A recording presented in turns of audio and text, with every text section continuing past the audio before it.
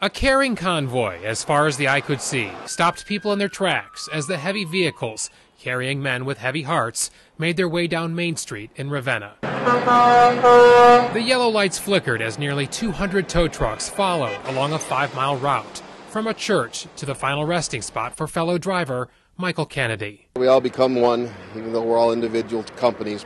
Today we're all one. We're all one brotherhood. The man affectionately known as Turnpike Mike lost his life on Monday.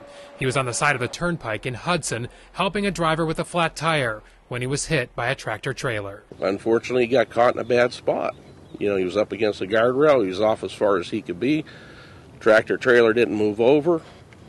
End of story. The tragedy hit home for many when they saw Kennedy's interstate tow truck along with a motorcycle he loved to ride on the flatbed, and a message urging drivers to be aware. Most people don't know, but we're getting slaughtered on the highways all across the country. We lose a tower on average one a week. The drivers want everyone to know about Ohio's Move Over law, which says change lanes or slow down for stationary emergency or road service vehicles. A message made clear by the powerful funeral procession. I can't take another loss like this. We need to keep everybody safe.